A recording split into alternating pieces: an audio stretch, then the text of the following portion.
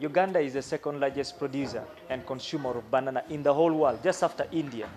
Now, why did we decide to work with banana fiber? We decided to work with banana fiber because of, number one, the advantage that Uganda as a country has, which is being one of the largest producer and then the consumer of banana in the whole world.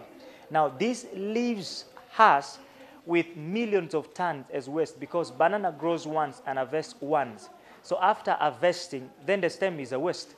Now, because of that waste, our farmers are struggling a lot with this waste because they only earn from the fruit, and then the fruit is sometimes sold as low as $1.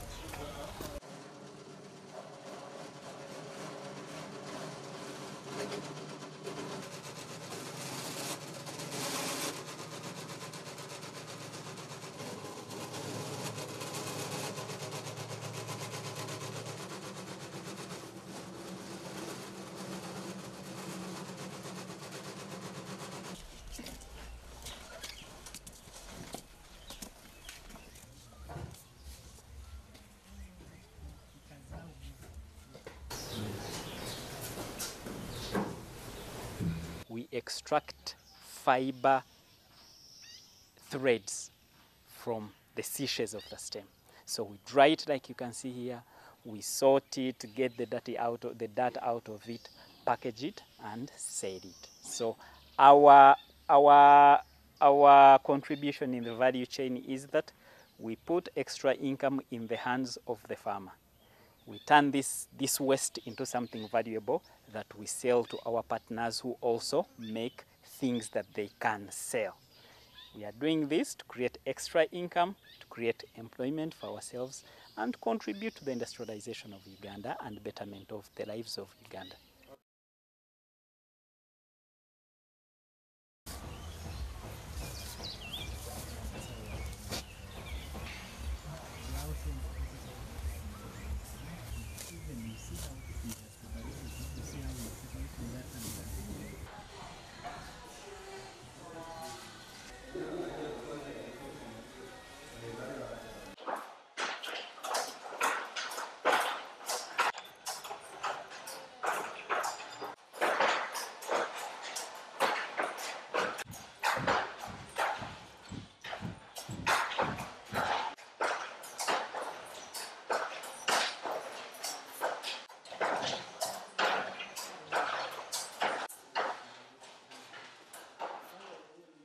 Now, the products which we get out of banana fiber, like I said, banana fiber itself is a product.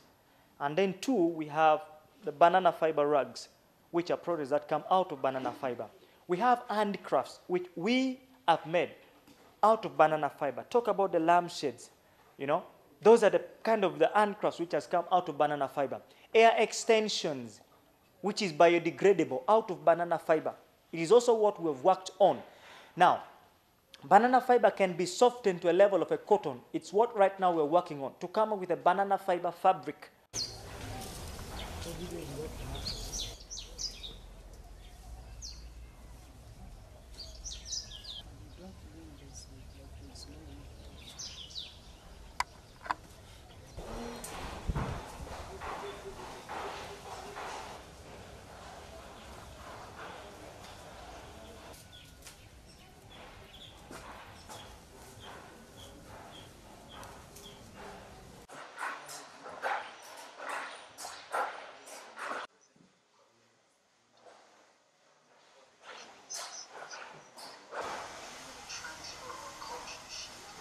Maybe we'll go back.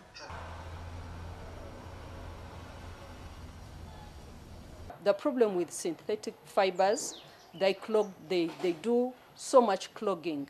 Like everywhere you go, even if you went to dig in the gardens right now, you'll find synthetic fibers around. So it's not environmentally friendly. Now this, compared to this is biodegradable. So it can rot in the soil. It doesn't stop water going through our soil, unlike this.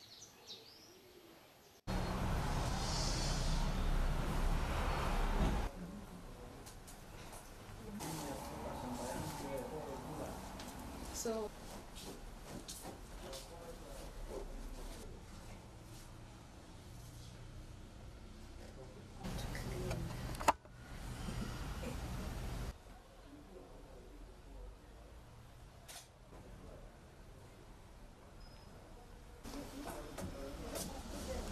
we have a lot of people who are farming bananas. It's the staple food in the country.